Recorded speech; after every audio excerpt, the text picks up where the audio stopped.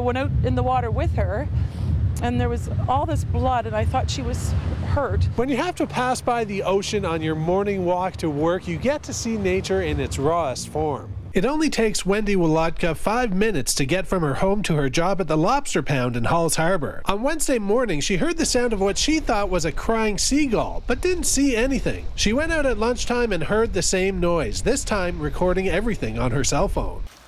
Oh no, what can I do? Oh my, I don't know what to do. You go out, you're okay, you're okay. You go out. Oh my God. You have to go out, honey. I was crying like a baby myself. I was so heartbroken, and I thought that maybe I could do something to save the baby. You have to go out.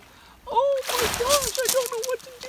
Wendy didn't know it at the time, but the gray seal pup had just been born. She contacted a marine rescue team who informed her the seal should be okay, and it's best not to make direct contact with the animal. Worked out that the mother came back shortly after that and took her out and was nursing her. That is how they're meant to be born, on the beach, and the mother leaves them.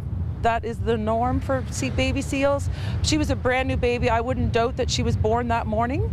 Honestly, she was so new, and the mother goes to feed herself and look after herself, and then comes back and feeds her baby.